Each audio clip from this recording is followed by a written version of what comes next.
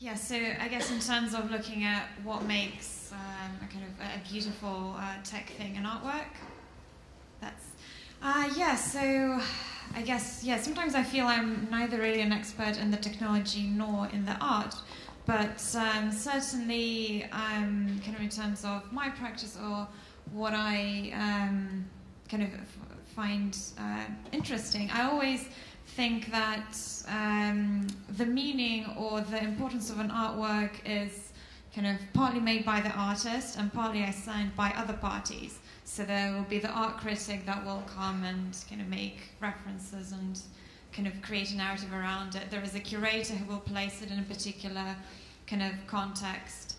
And yes, if you take all of these cool tech things and you come up with a narrative around them, then they will just stand as well in an art context as all these other kind of artist-initiated pieces. That's my view. Yeah, I think kind of like very similar to that.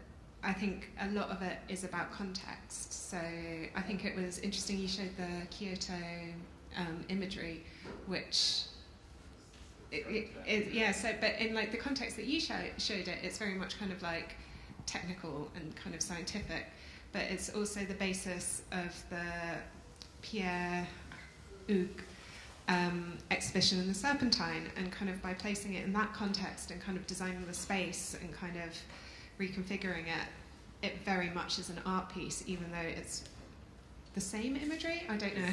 It's exactly the same imagery, but just by kind of like taking it and putting the intent and putting that narrative around it, it changes it from being a tech demo to being an artwork. And that's where I think that chart that you showed is so interesting and so problematic, because it's so much of it is context and audience dependent. To add in terms of this Pierre Hugues installation, that I think the thing about it that very obviously makes it an artwork is the fact that for some reason they have put lots of flies in the space, which I think to somebody who might not always be familiar with the contemporary art world or with the particular work of this artist would seem kind of very bizarre. But that is the type of kind of value and artistic intention and kind of link to an individual practice that an artist can provide. Because if you see these images kind of very cold, it's like the same as some kind of, another demo that was produced by somebody else's research. So what I also find interesting about, especially this example maybe, is that in science, but also in like cultural critique and the context of contemporary art, there are two ways of dealing with complexity. One is the mathematical one from the realm of science, but in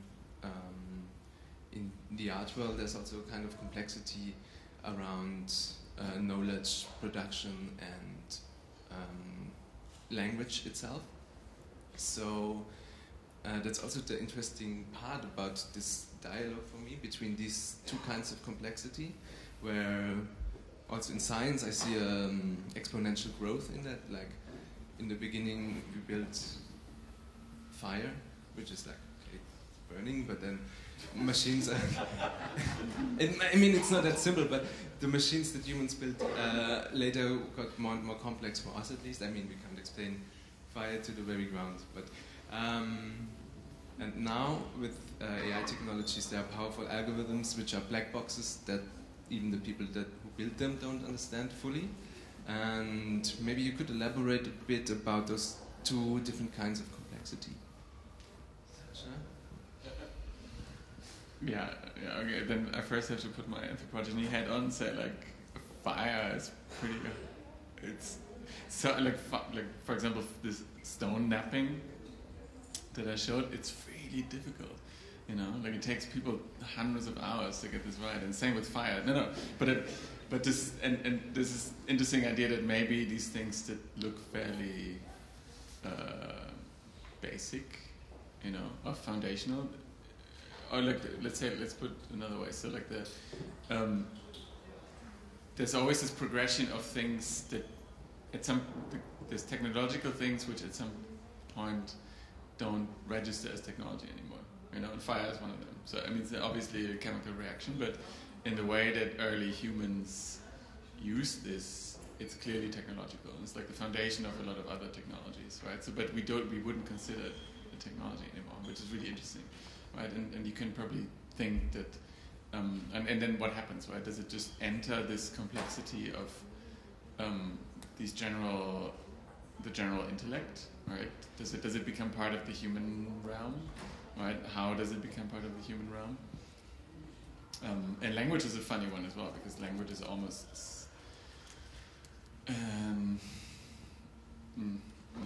we internalize things, but we also externalize things, right? So this is interesting thing that I've been kind of working with this idea that in a way, like fire, for example, is an externalized. Fire allowed us to externalize one of our bodily functions, right? So the cooking is essentially an externalized organ, right? Which allows you to kind of like do an organic thing outside of your body, and then gives you a bigger brain, right? Because you have to spend less energy on. You don't have to chew the whole day, basically.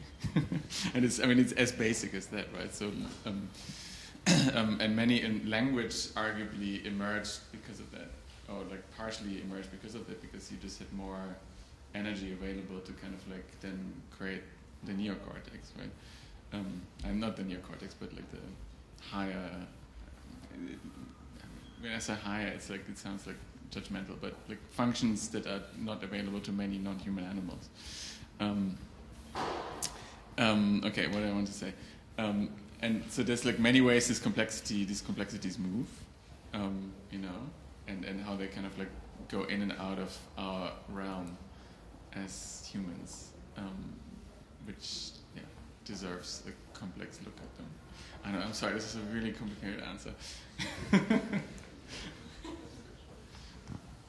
No, I just wanted to pick up something that you were talking about language, because I think because language is deeply complex, and thinking about how language is evolving in relation to kind of like both kind of like our interactions with these machines and how it's developing, you know, that kind of like the point that you were talking about, the Facebook AI bots, kind of like how natural language isn't natural, I think is really interesting. And I think, so one of the things that struck me when I was kind of like doing work around, when I was like labeling all of my tulips, is that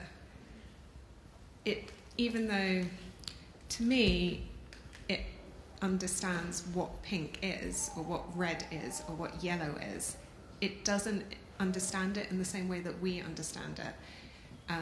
Kind of like all of these models just look for patterns, and so the concepts of kind of like what these words mean are totally different, which I think is like very interesting, that it's kind of like that a language is developing, this like non-human language is developing, which is just conceptually so different to how we use language.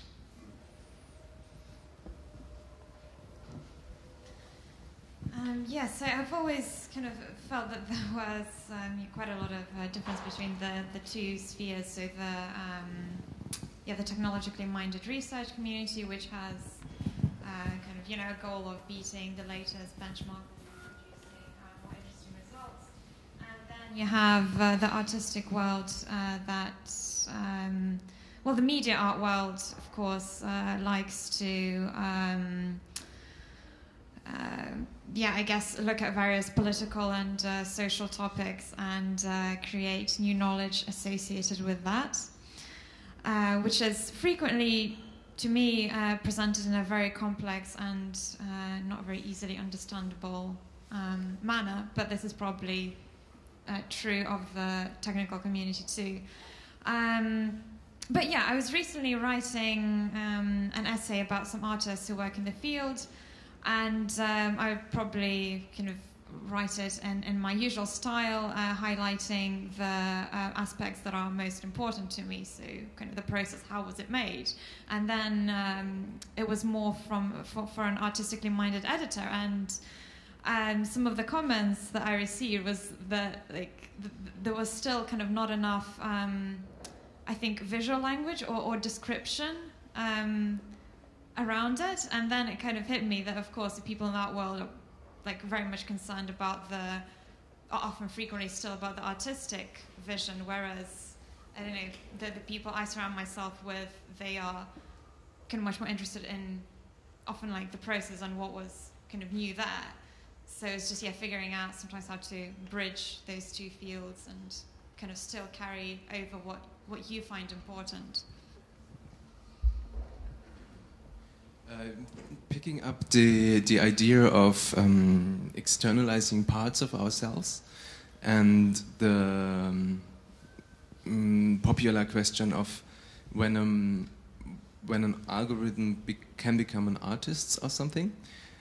I think the idea that you explained of how we have more time to spend on something because we are externalizing our stomach or our chewing and cooking, it reminds me of the way artificial intelligence or machine learning is developed for like specific tasks at the moment, where you externalize small bits of the human, first of mechanics maybe, of like grabbing, but also of mind function. And then there's this idea of this landscape of evolution where the water level is constantly rising, and on the lowest part there was jazz. Yeah, that's from another sphere maybe, but in this maybe chess, and it's already underwater, and Go was underwater, and self-driving driving is under the water of this island, and on the top there's the mountain of science and art maybe, which is the last thing where the water will rise to. And so as a hypothesis, maybe I would say that the moment when algorithms can create art, that then it's that moment of like merging of human brain and machine capacities, that they are on the same level. That's a challenging question. I'm not sure. I like this idea of the landscape, right? But then I would like to know what that landscape look. Yeah, what does the landscape look like? I would personally be more concerned if the AI becomes a judge than an artist. You know, or because this is. So we find these things terribly interesting, right? But there's like the danger, obviously, is if you. So I would totally agree that there's been a succession of externalizations. That, for example, the Industrial Revolution was not externalization, but a severing of mechanical movements, right? So the arm became the machine basically now. Part of the brain, and it's not the brain. It's like a very specific interpretation of what the brain does, that happens to also do something if it's not connected to a brain, right? So that's. The thing you have to keep in mind is that these neural networks are very specific. They're like the contemporary reading of what goes on in our head that kind of works, right? But it's not the whole thing, so it's missing many dimensions, and people who are trying to develop better neural networks, for example, acknowledge that that's the case. You know, you're working with a caricature basically that has agency. So the next step would be to actually do that with cognitive abilities. All right, but the fact that you don't really know how your own cognitive abilities fully work, and then you end up with something that does something that it might be doing it in the same way, it might not be doing it in the same way. All right, so you get this multiple realizability idea that maybe it does it in a totally different way, but it does it. But the fact that you don't know how it does it, that it, you know, it's very very problematic knowledge that you get, because, you know, how are you gonna judge it? Which is obviously the now very like popular example with the self-driving cars, that, you know, how are they gonna make decisions? I was like, well, you know, they do, you know. But that's probably not good enough if you actually want to include them in a legal framework that basically comes with ethical decisions and that comes with moral assumptions, which is like the most boring example, but it's also very important, because it means that, you know, like, how do we relate to these technologies that basically embody certain kind of things about ourselves as well, right? And the example of the recognition that one of you just said was kind of interesting. So I remember this example of Gene Kogan showing a teacup in front of a camera, and the neural network somehow knew what the teacup was, right? So yeah, the tulip. But do we need to know how it knows that, right? Like, is it important to include it in our human practices, that we know how it knows? Right? Can we deal with the fact that something knows in a different way than we do? I think that's one of the main questions that need to be answered more urgently than if it can do art.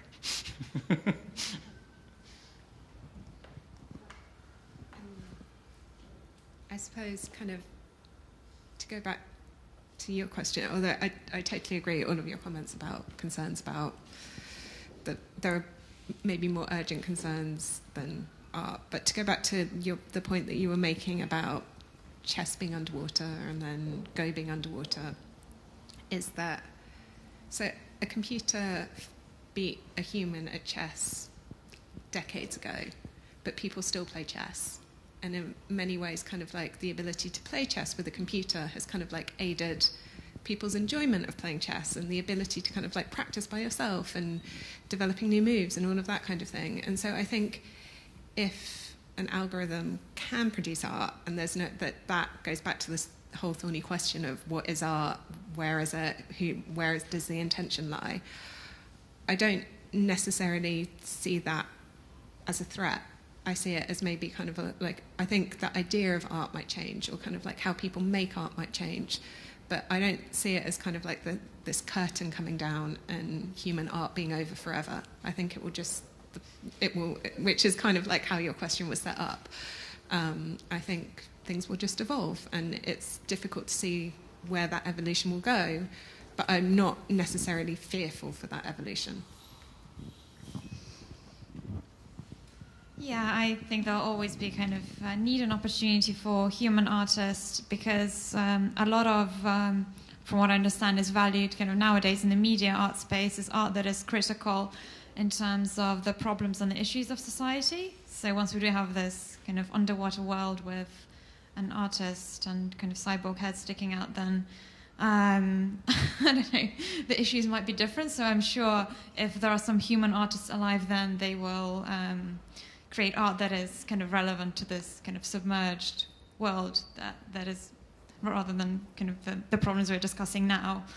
But yeah, certainly kind of if you look at art that is used as maybe decoration, which is, then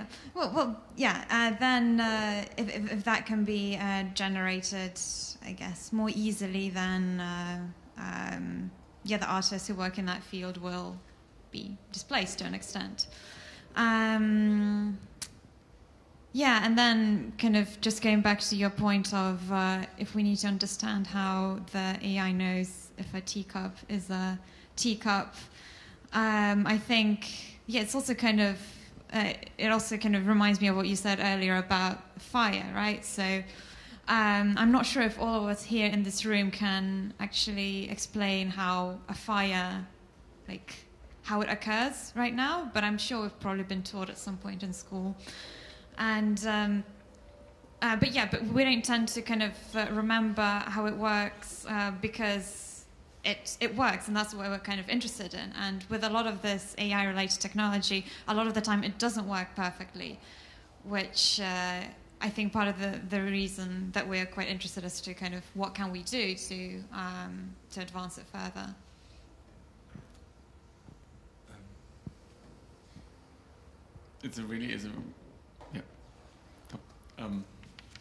One of the things, I mean, as an industrial process, often it has to do with money as well, right? So often an art, like art as like a social game and an investment game is maybe also too high level an example, I think, to look at these things. But if you look at design or decorative things, then often, I mean, the water level is going to be determined by if the AI is doing something more cheaply than a human, right? And because that's, if you look at most technological advances, they're determined by essentially cost to efficiency, right? And it's a beautiful paper about the cost of light, and by the guy who just got the Nobel in economics, by how the cost of light has decreased over the course of the last couple 100,000 years. I mean, since fire, basically. It's an accidental connection, but and there's a lot to fire-based. There's a lot to learn from that, I think, because many of these things, then like once you hook them up with systems like that, then become cheaper by an order of magnitude, right? So like a self-driving car, it's typically 10 times cheaper than an Uber, which is 10 times cheaper than a normal cab, you know? So you get 2 orders of magnitude with the self-driving car, which means that the beige cab driver is out of work twice already by the time when the self-driving Uber hits, you know? And it sounds really banal and really kind of like businessy, but that's how these things have worked forever, right? And I think that's the lens to look at them. And art, like art has a very privileged position because it's a different kind of game, you know? It's not about how cheaply it is to make something, but it's about like how much value you put in a certain object and how much value you attach to that individual who makes it, right? And then it's essentially up to the people who buy it, you know, who they want to bet on. I mean, that's like my cynical view of art, but I think this. So the Sotheby's thing was probably quite good proof for that, because the people invested in this novelty because it was a novelty, you know. So I think that's the main thing that went on there. Anyway. If there's any question in the audience, this.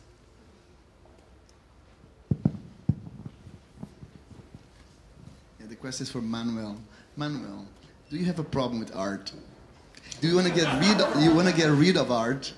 You have some intentions to really adjust the art the way we know, because I believe that's the most irrelevant question ever for art and artists. Where is art?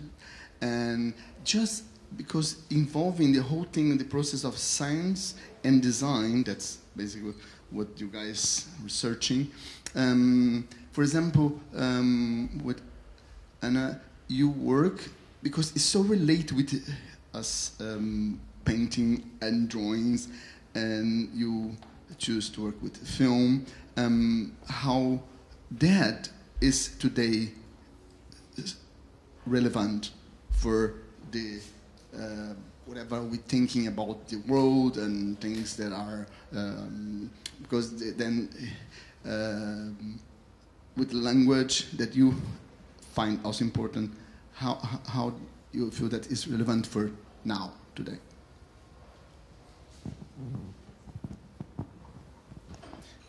So first, to answer your question, the point where I was heading towards was not like to get rid of art, but to link the importance of art to being human, and following this idea of externalizing things.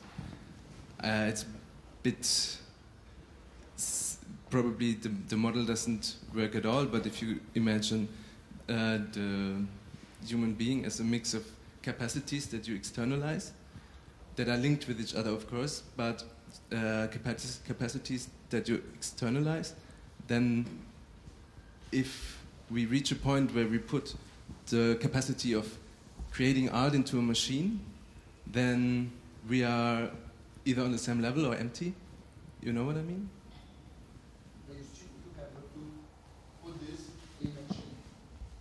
Yeah, but so what I wanted to point out with that is that when we reach that point, it's like another discussion. So, because that's the vanishing point of the machine, like talking in the same way that you do and understanding the same things. Because I think that to create art, you need to understand the whole, or at least large parts of society, of what it means to be human and stuff. And when we reach a point, when a machine can do that, the boundaries are falling. Yeah, I'm not saying that it's going to happen, but yeah. Can I ask a question to Luba? So in the very beginning, you had this the slide that showed how the person gets to, like the Blade Runner piece, how the person got into legal trouble. What I would like to know is that who was giving him trouble? Was it the people who made Blade Runner, or was it the people who made the films that he trained the network on? Well, actually, I should pick up the microphone. So actually I think it was Vimeo, YouTube. So when he wanted to upload, when Terry Broad wanted to upload his kind of finished creation of this auto-encoded Blade Runner, he received, I think, notices from Vimeo that I think maybe from Warner Brothers or whoever kind of, I guess, owned the rights to the film. So it's kind of that. But it's what strikes me as really odd of it is they might just as well sue somebody for watching the film, right? Because you have a machine that watches the film, then generates something secondary or tertiary out of it, you know? Like on what grounds? Because it's a neural interpretation of something, which is, you know. Yeah, like on what grounds do you decide, like whether to issue somebody a copyright notice? And I think in terms of in that particular case, it was because I think these like YouTube or Vimeo systems, they use some sort of kind of algorithm that figure out how similar something is, and because the reconstructed version of the Blade Runner was, well, I think quite similar in the machine's eye to the original version, it could be interpreted as an illegal kind of bootleg that was, filmed in a cinema or something like that. Okay, that's even crazier. Which means that one computer thought that the other's computer memory of something is too similar to the original. Yes. Okay. Great. Not great.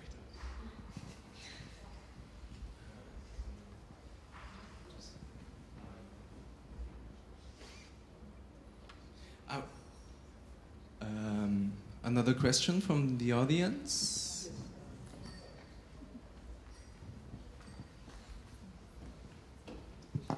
Just a very quick, a very spontaneous thought. What do you think about the scenario that maybe in some future time, art as we discuss it, as you guys discuss it right there, is becoming something which is completely being apart from the human situation? Like art will take place in the computers. That's the thought you just pointed out about the computer watching the computer and assaulting each other about whatever infringements might have happened, brings me to this idea that this might be apart from each other completely. And the humans will go back to get some brushes, get some colors, treat their papers and things like that. That's the question.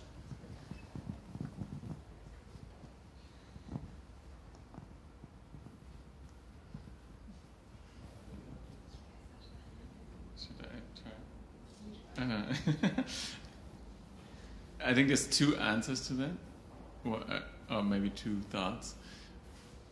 What you imagine is almost an inverse of what many people believe is what happened with photography, right? That photography essentially liberated, or like photography partially made possible more abstract painting because it relieved the need to paint realistically.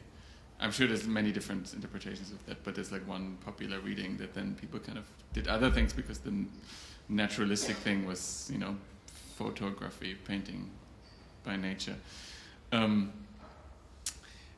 But you imagine the opposite, that maybe the higher level thing kind of like moves somewhere else, and then we go back to, I'm just reading. But the other thing I think that like what constantly keeps hovering above this conversation is that I think art is something that humans do, and maybe computers do art, but it might be something totally different. We might not even notice them doing it. Maybe they're doing it right now. But the kind of the art that we do is like inherently a human thing, and it's also something. It's a human social technique. It's a part of human sociality, right? And I don't like, how would that not be human in a sense? But also it's really related to our identity, right, as a species in a sense, and it's very old as well, right? It's so old. Like there was this finding the other day of like yet another older drawing of an animal, and like why would that get cut off? But the anxiety that comes from it is probably because it's so constitutive to human identity, right? It actually shows how important it is to us that we even talk about these things, right? Which probably means that they're not going to go away, but they might change, right? So they might. So I think the games example was quite good. So many of the games that computers have started playing, or we have started playing with computers, have changed a lot. So poker, for example, has changed a lot because people play it with algorithms online. So the human-to-human interaction part of poker, the whole kind of like poker face thing. In professional poker, apparently, like I know as little about poker as I know about Go, but has apparently become much less important, right? So the nature of the game has changed. Same with chess, same with Go. Already Go has apparently changed a lot as a game. So maybe the way that we do these things as a cultural identity discussion technique are going to change, but I don't think they're going to push us back or push us into a certain direction, because it's something that we do, right? Just to add to that, which again I agree with, is that I think, especially when you talk about art, like there is, like painting and drawing are both kind of like nouns and verbs. So you have an object that is a painting and a drawing, which a machine may be able to produce, but then you also have the act of drawing and the act of painting, which are kind of like, they're a process, and they're involving things like memory and editing and history and emphasis. And so if I was to do a drawing of this room, I would choose to emphasize certain things, and I could kind of like put multiple points of time in, and edit things out, and all, like there's this. When you talk about kind of like the act of drawing, there are all of these different things that go on.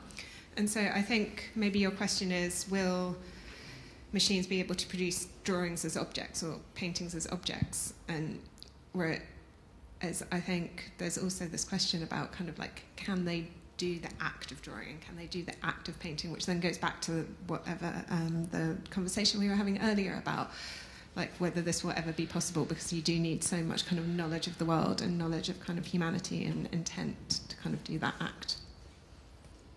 On the one hand, of course, algorithms are biased based on data sets, but from another point of view, maybe they are, in certain cases, less biased than humans are. If you think of projections in the future, for example, in movies, you always see spaceships hunting each other with like the captain telling people what to do, which is already far from reality how we know it today, because who's going to drive a spaceship when cars are already driving by themselves? So clearly our image of the future is probably biased, and I was wondering how you think maybe we can use algorithms to go a step beyond our own imagination or boundaries, and maybe that's a question for you, Sascha, and for Anna. Maybe further elaborate about this idea of judging in your works. Complicated. I mean, that clearly puts the idea of like an Uber enterprise into my head. Like no Kirk, just algorithm. But I mean, the unlearning thing, it's not finished as a work, I think, and we kind of, so like, I mean, there's many ways to like answer this, I guess, but it's a complicated work because we wanted something from people that they completely didn't do, because we caught them in the wrong moment, or maybe in a good moment, which means that we wanted people to do something. So this was in New York City last December, and we wanted our very kind and amazing participants of this workshop to like come up with these like 1960s, Yoko Ono algorithms, which they completely ignored because all they did was about political bias and racial bias and unlearning being like a bad human, basically, and by kind of like excluding people from, excluding other humans, which then we had to work with, right? But I think in a sense, what the point they were trying to make is much stronger, right? That like how do you unlearn, the kind of problematic things? So that's a lot of work already, right? How do you unlearn the things that people are doing which they shouldn't be doing? But then, it's a pretty gigantic task actually to identify these things and actually, as you beautifully showed in your work, like how do you actually make sure that they don't transfer into these data sets, right? Which tend to be, I mean, these old data sets are incredible. They're just like, Western scientists from the 90s, almost like a huge majority of data in science is generated by American college students, right? Because they are the available population to gather data from, so there's so much bias in these existing data sets, and it's going to be very difficult to kind of like get that out of there, because it's not possible to not have it, because it's all about decision making. So that's why the games are interesting as well, because the computer science as complicated subject, but I mean, many of these things are structured around questions of decision making, right? Like decision making problems, like when are we going to launch the missiles? So like that's a lot of these questions are framed around these things. So there's always decisions that are being made, and the decisions are being made at different spots. So even so what to put into the data set is a design decision that's really important. And I think you cannot fully evade these decisions. And then even if you evade even if you can not evade, but even if you escape from the decision, then the decision is going to come back in the real world when the car is being faced in the Charlie dilemma situation, right? So there's always a moment when decisions have to be made, and the task will be to design systems that are equitable in a human sense. How to do that is a task for this century, I guess. Like seriously, and maybe art can actually contribute to that by proposing things that could work in this way. I mean, that's kind of what we're trying to do, but it's not answerable as a question, I think, because but it's really important to be aware of that, especially for the computer engineers or the computer scientists. And this knowledge is definitely creeping in, and it's probably also creeping in because of the work that artists are doing in the field. So that's actually, and then I mean, people like Luba, who has been championing these approaches to actually the computer science community.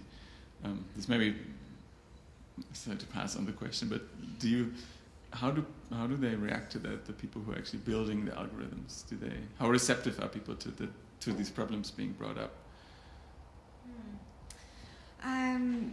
Good question. So I would agree with you that artists do a lot of great work, almost, what's the right word, kind of testing the system, to see how they actually work in other contexts beyond those originally designed by the researchers.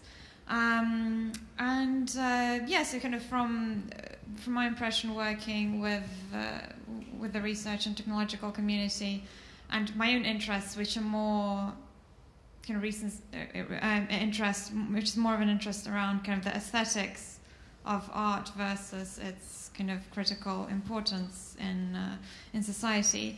I think they find it beneficial to kind of broaden their mind, to see that some of the research they produce can do things that's beyond pretty images with deep dream and style transfer. But I think nowadays the art world is so complicated, and unless you have some knowledge or education as to what actually new media art entails, you would probably find all these kind of exhibitions sometimes kind of challenging to your individual concept of what art is, because of course if you're somebody who has not much interest in art, then you do think it's all like pretty pictures. You don't realize it can also be kind of performances or kind of web experiences, installations, and so on. So I guess you have to kind of figure out if it's worth to bring that part of the discussion, or to just kind of maybe connect them more with the artists and kind of the reasoning and the intent behind the artistic practice, which can actually be, I think, almost better communicated through artist talks than kind of physical installations. I don't know if that kind of answers your question, but with that in mind, I think we're approaching lunch, and in the afternoon another talk.